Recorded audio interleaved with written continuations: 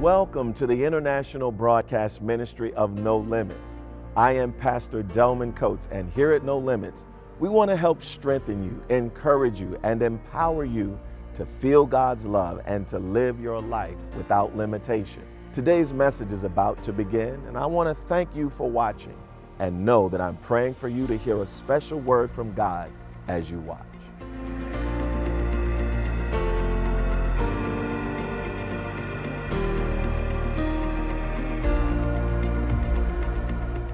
I want to invite you to turn with me to Ephesians chapter 3, and I want to read in your hearing verses 16 through 21. Right there, the writer Paul writes the following words. It says, "I pray that according to the riches of his glory, he may grant that you may be strengthened in your inner being by power." Let the church say power. "Through his Spirit, and that Christ may dwell in your hearts through faith, as you are being rooted and grounded in love. I pray that you may have the power." Somebody say power. Come on, say it one more time. "I pray that you may have the power to comprehend with all of the saints what is the fullness of God. Now unto him who by the power at work within us is able to accomplish abundantly far more than all that we could ask or imagine, to him be glory in the church and in Christ Jesus to all generations forever and ever. Amen. For now unto him who is able to do exceeding abundantly above all that we could ever ask, think, or imagine, according to the power that's working on the inside of us." I want to preach today, church, from the thought, I got the power. Come on, type in the comment section or look at your neighbor, say, "Neighbor, oh neighbor, I got the power." Amen. Come on, put your hands together and give the Lord some praise today. I got the power. Like most of you, I enjoy the conveniences that come with owning electronic devices.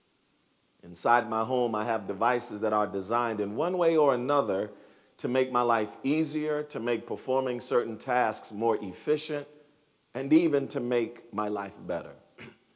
In my kitchen, there is a juicer, a blender, and a microwave oven, and even a toaster. In the family room, there is a flat screen television, a PlayStation for the kids, and a sound system for listening to music.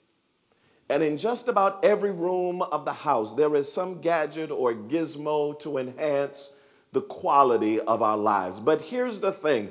With all of these devices, with all that they are intended to do to make life better, with all of their capabilities and the abilities that they have, none of that potential becomes actual until the devices are plugged in. I know that is a simple observation, but it's very salient. Because the manufacturers who designed the devices engineered them in such a way that in order for them to function properly, a cord containing an electrical wire and circuit must be plugged into a wall socket so that the electricity can flow. And without that electricity, without a connection to power, none of the great features matter. Without a connection to power, the potential of the devices lay dormant, and the devices are merely good ideas without purpose, without function, and without a reason for being. None of the benefits can be experienced, and none of it comes to life until they are connected to the power. In a real sense, the writer of our text is trying to convey the same thing about that when it comes to Christian life and living, that we can be endowed with a range of possibilities. We can be made by our Maker for a host of capabilities, but for that potentiality to become actuality, we must be plugged into God's power. He tells them in verse 16 that he prays that God might strengthen them with power through his Spirit in their inner being, and that Christ might dwell in their hearts. The sense was that these new believers in the faith had head knowledge of God, but lacked an understanding of God's power. And there's nothing worse for a child of God to know about God but not have the power of God. Are you listening? There is nothing worse for a Christian believer to know about God's power but not actualize and tap into the power of God in their lives. Their ability to fulfill their purpose and to walk in victory depended upon them harnessing the power of God for their lives. And so Paul prays for them to be strengthened by God's power, without which they were powerless to do what God wanted them to do. And a believer who doesn't tap into God's power is like a car with no gas. It might look good, but it's not going anywhere. God's power is key and critical. God's power is necessary to the functioning and the success of every child of God. In fact, when Jesus was brought back to life, he came back, the Bible says, with all power in his hands. We are nothing without God's power. We can do nothing without God's power. We are nothing without God's power. According to the text, there is an enablement.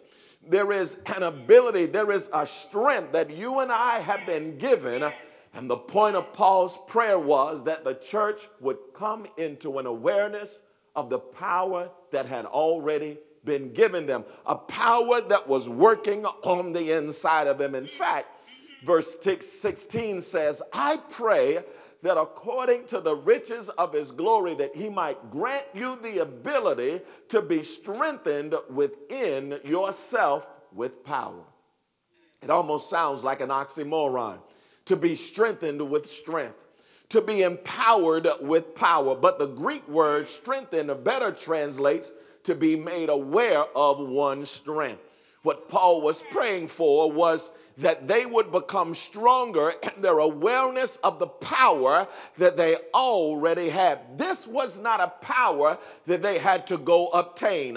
This was not something they had to go get. They already had the power. They just were not using it. It's sort of like having a gym membership but never going to work out. What's the point?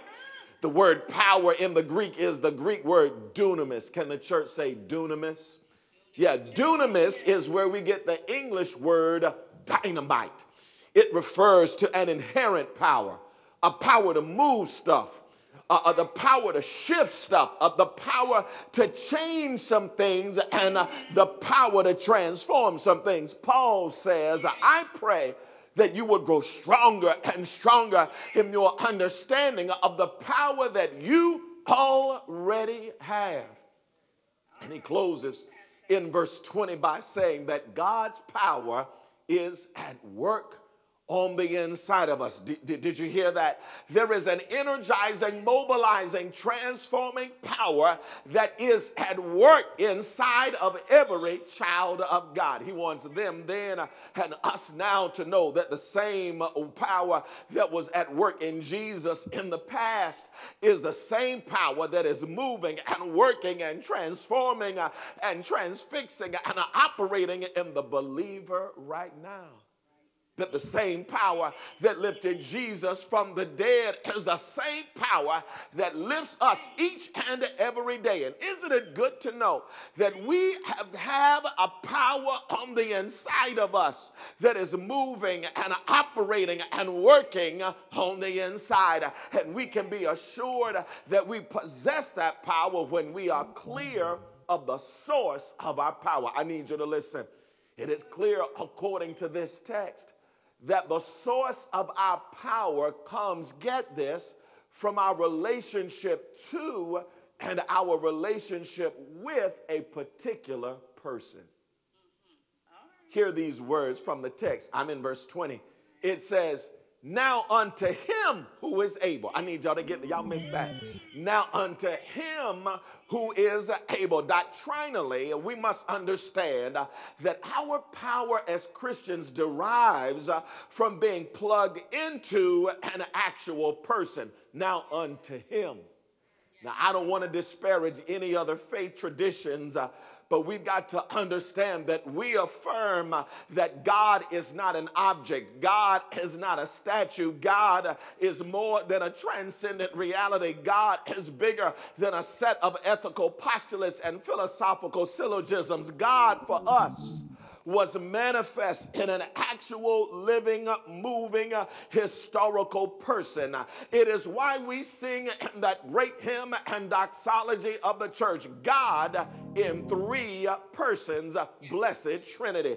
Paul doesn't want this congregation to ever forget that the power is in the person of Jesus Christ, and that the power we have is in relationship to that person. We have been given power, church. We've had power bestowed upon us. We have within us power. It's the power of a person, the power in a person, and the power that derives from a person that Paul wants us to understand. All right. Okay. I remember some time ago I was in LA and I was invited to this exclusive lounge and restaurant in town. And as I was there, someone saw me in this exclusive private restaurant and lounge, and they were surprised that I was actually in there. They wondered, how could I, a preacher, a person of color, have gotten into this private exclusive club and restaurant? They wanted to know, how could I have paid the price to get into the restaurant and lounge? And when they wondered how I got in, I told them that I was there not because of my own credentials, but that I was there because I had a relationship with someone who was already a member. Y'all missed that. In other words, I gained access not because of anything that I had done or because of who I was. I got in because I had a relationship with the right person. I'm trying to help you because the basis for any power that you and I have is our relationship to the right person, Jesus Christ. Are y'all listening? These people knew something about religious power. In Ephesus, they understood that Caesar, that the emperor could open certain doors. They knew full well the influence that came from being connected to the Roman Empire. And Paul wanted them to know that the power that these Christians had within them was greater than the power that was around them. The power they had on the inside was greater than the power that was resident in the world. He wanted them to understand that in Christ, they had access to a power that allowed them to do things, to go places, and to be things that he wanted them to understand that they could do all things through the power they had on the inside of them. And there are some people who draw their sense of power from their job title, their position in society, or the amount of money in their pocket. But Paul proclaims that our power is within us. Somebody say, I got the power. Come on, say it again. I got the power.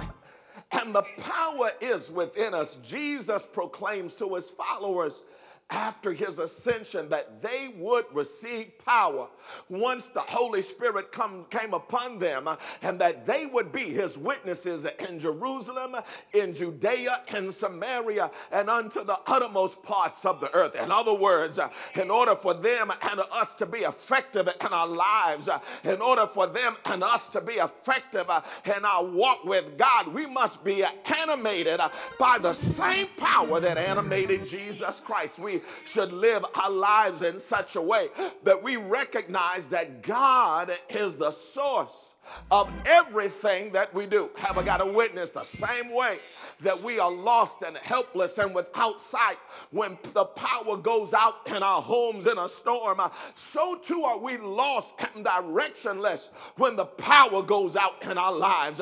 And if you want to be a good dad, a good mother, a good husband, a good wife, a good son, a good daughter, you got to tap into the power of God. Have I got a witness? Our lives lack meaning. Our get up and go gets up and leave when we don't tap into the power.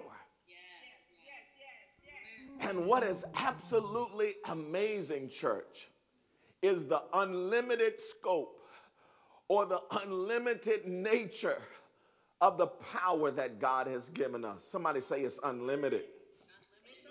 The apostle says that the power that God possesses exceeds abundantly. In fact, it is exceeding abundantly above all that you could ever ask, think of, or imagine. If you could put a measuring tape on abundantly, or could weigh abundantly, or if you could estimate abundantly in a quantifiable way, Paul is saying, then once you have done all of that, our God exceeds and goes beyond all of that. Y'all missed your shout. The point here is that God's power far exceeds our capacity to comprehend, to conceive, or even imagine. In other words, when the doctor says it can't be done, when the lawyer says it's over, when the banker says there's no way you can qualify, God says, I got a capacity that is greater than my capacity. Y'all not here. In other words, if you can think of it or you can imagine it, our God has the grand aptitude to exceed all of our collective thoughts about whatever we think we might need. Are y'all listening? Somebody say, God can do exceeding abundantly above. Paul wants them to know how vast and extensive the power of God is. That God's power has no limitations. That God's power has no boundaries. I need you to listen here, because someone is facing a health circumstance and someone else is facing a financial dilemma and someone else is facing an issue in your family, and God sent me on assignment to tell you that God's power has no limitation, and God's power has no bound. God can fix it. God can transform it. God can work it around. And I'm talking to somebody listening to me right now, because you've had your back up against the wall. You didn't know what you would do. You didn't know where you would turn. But some way, somehow, have I got a witness? God, he moved a mountain. God opened up a door. God made a way. Is there anybody listening who can thank God that he moved and shifted in a way that literally blew your mind? Paul wants them to understand that when it comes to God, ain't no mountain high enough, ain't no valley low enough, ain't no river wide enough to keep him from getting to you, child of God. Paul says that he prays that we would know the height and the depth of his power. And Paul paints a picture, a beautiful picture of God's strength, of God's working in our lives. He says that God's power is not bound by a particular geographical location. You can never go so far where the hand of God cannot reach her.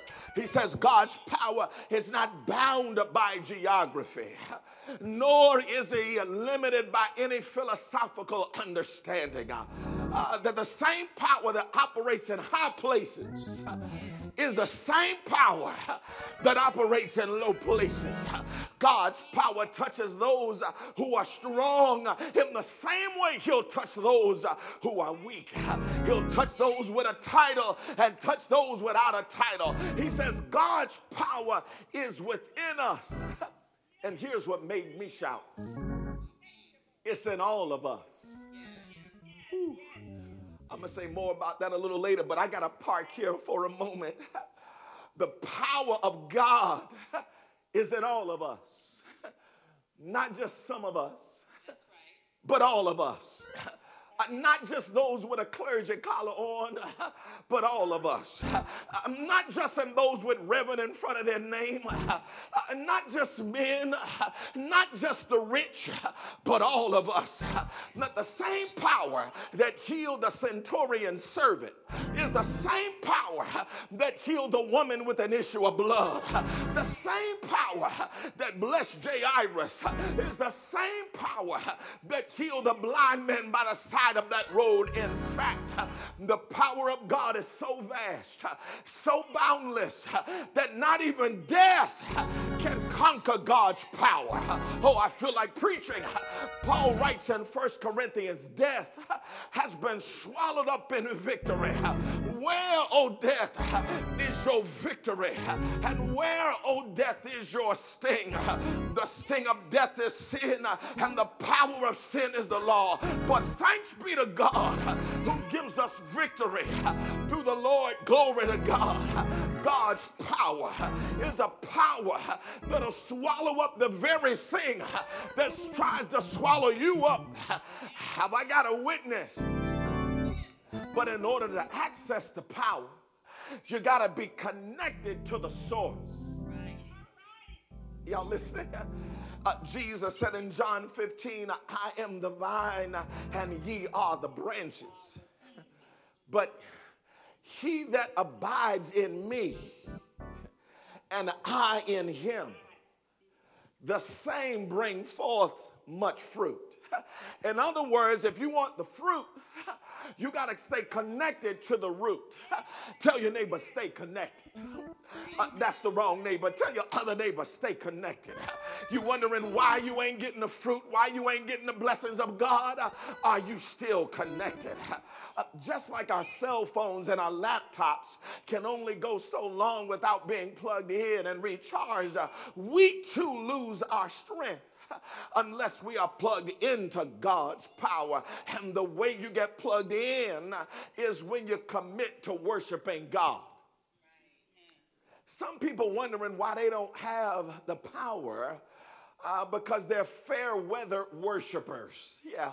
They only worship God when the weather is going well. If it's raining, they don't want to worship. If they're struggling, you got to worship God in season and out of season. That's why the psalmist said, I'll bless the Lord at all times.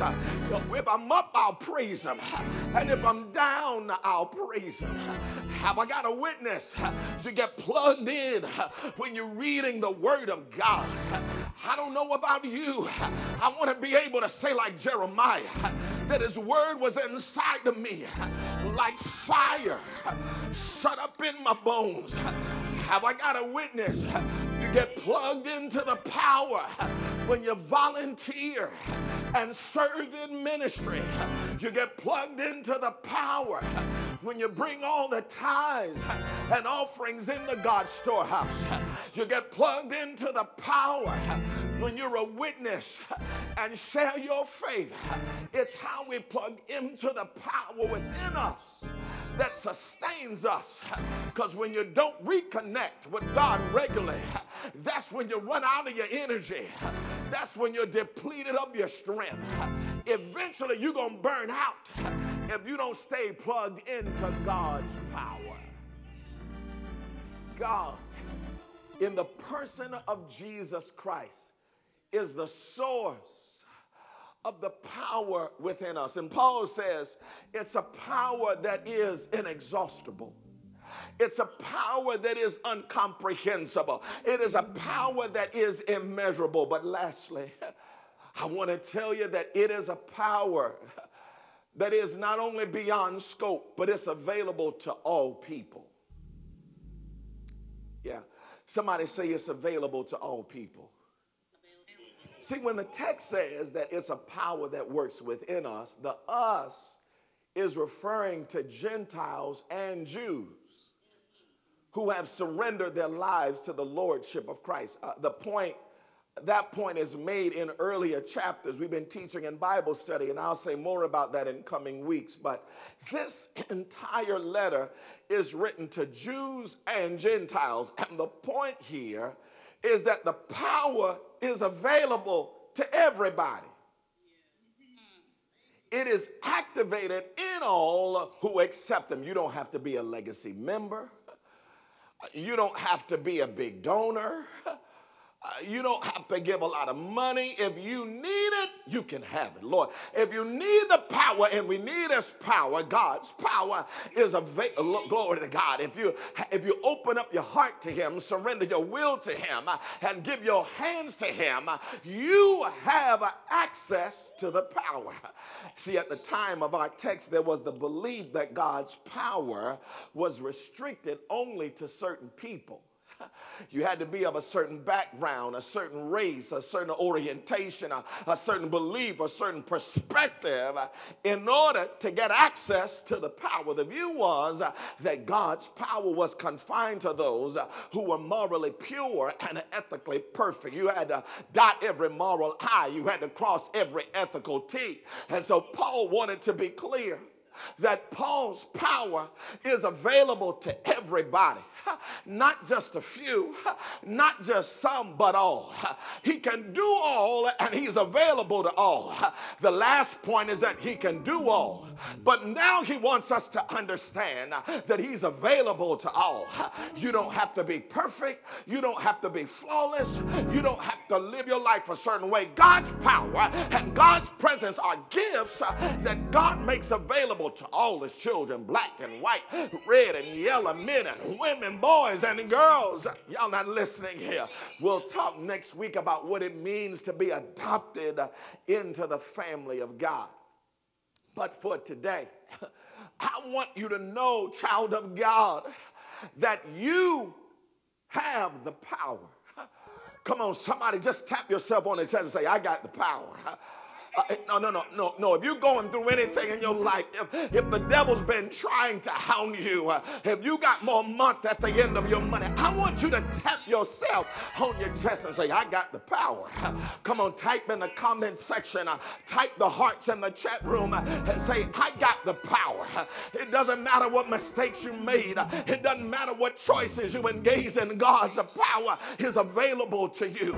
God's power is available to anyone who avails and makes themselves available to the power. In fact, God's power is already working on the inside of you. Oh, y'all missed your shout. Look, I thank God that I don't have to purchase it. I don't have to borrow it. I don't have to negotiate for it. It's already working on the inside of me. That's why Paul would later tell his young pupil Timothy to stir up the gift of God that was already within him. He had to tell Timothy, you already got it in you. You just got to stir it up. Oh. Lord have mercy. He just had to be willing to stir up and use. Y'all not here. One day, a friend of mine told me that he boarded an airplane and that he asked the stewardess for a cup of coffee with cream and sugar in it. Yeah, a friend of mine said he got on the plane and was in first class, and he said to the flight attendant that he wanted some coffee with cream and sugar in it. A few moments later, flight attendant came back with a cup of coffee, and he looked down into the cup, and the cup of coffee was black, and he was PO'd. He was a little upset because he felt that the flight attendant had ignored his instructions to bring him some coffee and to put some cream and sugar. And he called her over to him and said, Miss, I asked for some cream and sugar in my coffee, and here it is. You brought me some black coffee. And she replied to him and said, sir, there is cream and sugar in your cup. My job is to just put the cream and the sugar in the cup. But it's your job, sir, to stir up the cup. Oh, y'all missed the shout. God sent me here to tell somebody that his job is to put the power inside of you. But your job is to stir it up. Have I got a witness? Come on, look at your neighbor and say, neighbor, it's time to stir up the power that God has within us. It's time to stir up the power that God has made available. You got power to get victory over that illness. You got power over your finances. You got power over that addiction. You got power to write that book. You got power to build that business. You got power to finish your degree. God's job is to put it in you, but it's your job to stir it up. Come on, look at your neighbor and say, neighbor, let's stir up the gift. Let's stir up the power. When I praise God, I'm stirring up the gift. When I lift up holy hands, I'm stirring up the gift. As a matter of fact, there's a final note worth mentioning. Paul, up to this point, he's been writing prose. But when he gets to verses 19 and 20, there's a shift. And he goes from writing prose to a doxology. Verse 20 is regarded by scholars as a doxology. You know what a doxology is? A doxology is a song of praise. So he's been writing instructions for 3 chapters. He's been writing prose for 3 chapters. But something happens when in his train of thought. Something shifts when he starts thinking about the power that's on the inside. He starts breaking out in a spontaneous shout when he says, and now unto him who's able to do exceeding abundantly above all that we could ever ask, think, or imagine. He breaks out in a praise break. In my sanctified imagination, I see him running, leaping, and dancing. In my mind, I see him dancing and shouting because he started thinking about the power that God had given him. He's in jail, but he had power.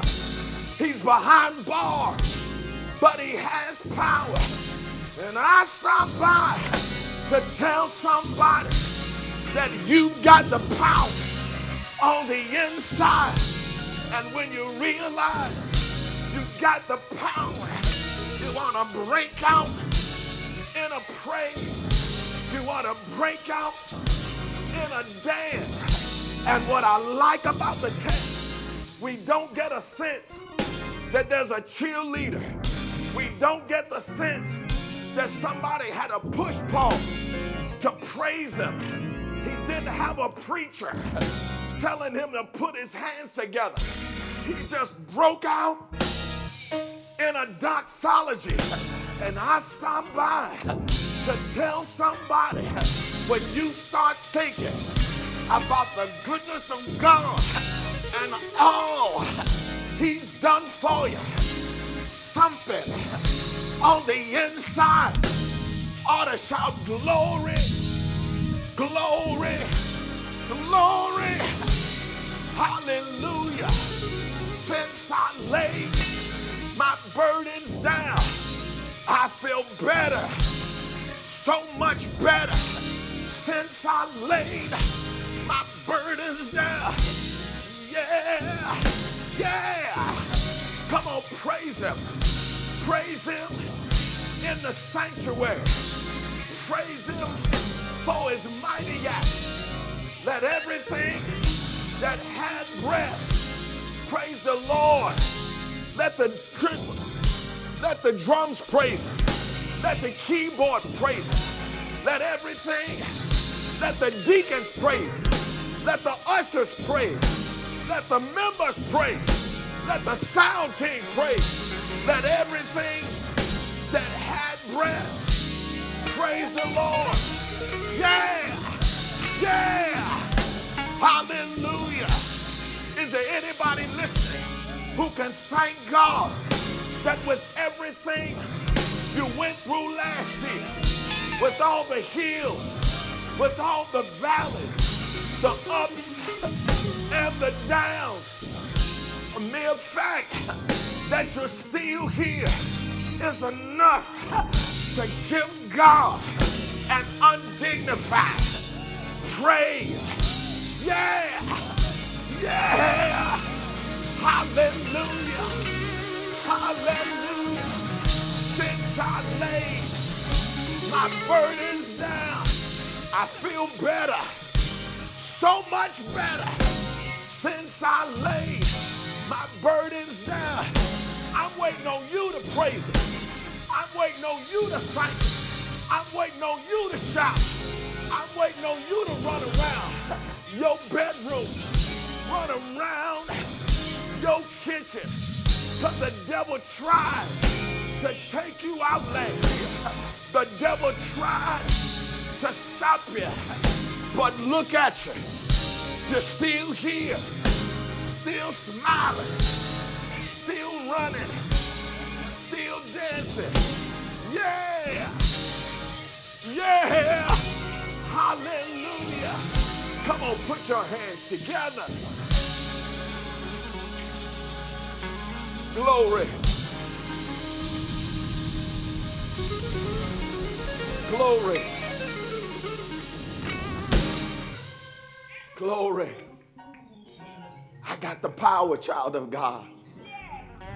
And every day this year, every week this year, every month this year, I want you to remind yourself that I got power working on the inside. When you're facing life challenges, you get your circle of friends, your family members, your spouse, your children. Y'all join hands and pray like Paul. Say, no, we got power working on the inside of us. We can make it through this obstacle. We can make it through this trial. Because there's power. There's dynamite. There's dynamite. Dunamis power. Dynamite shifts. It moves. It destroys obstacles. You've got dynamite on the inside of you. Glory to God. I got the power. We've got the power. I am so glad that you took the time to watch this message today. If you have been blessed by this outreach, I'd like to ask you to become a partner in this ministry so that together we can reach the world for Jesus Christ. My heart is to reach people just like you all around the world and to tell them that God loves them and wants to empower them to live a life with no limits. Your financial investment in this ministry will enable us to spread the good news of Jesus Christ around the world so that more people can be inspired and encouraged. Will you help me to reach those people? Will you join me in empowering the lost and the forgotten? Will you be my partner as we teach people to truly live a life with no limits? To make a donation safely and securely, go to our website at delmancoats.org. That's delmancoats.org. And look for the donate button on the top right of the homepage. Thank you in advance for your support and for becoming a true partner in No Limits. Your partnership and financial gift will help us impact the world by bringing hope to those who need it. Your generosity today is a reminder of the goodness of God. Thank you again for watching No Limits with Pastor Delman.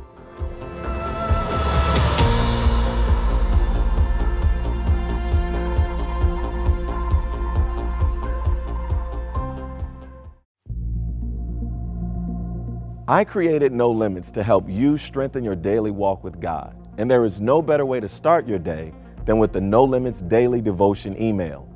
Each devotion contains a passage from Scripture and some insight to inspire you to feel God's love and to live a life with no limits.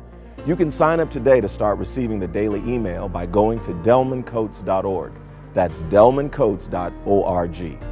Thank you in advance for signing up for the daily devotion email, and I pray that it helps you to live each day with no limits.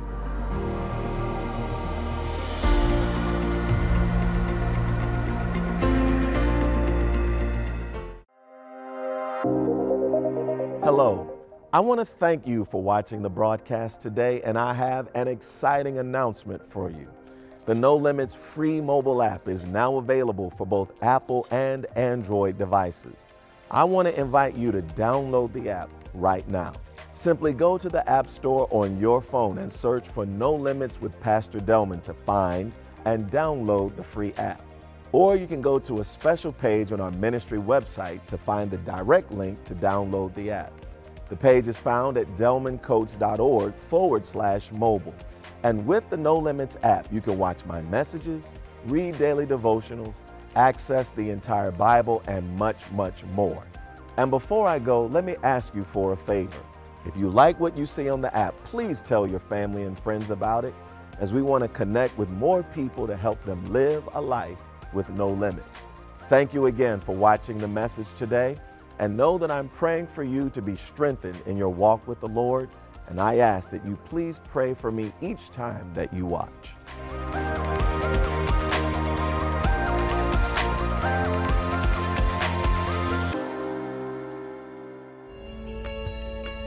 The preceding program was brought to you by the faithful supporters of No Limits and Mount Enon Baptist Church in Clinton, Maryland.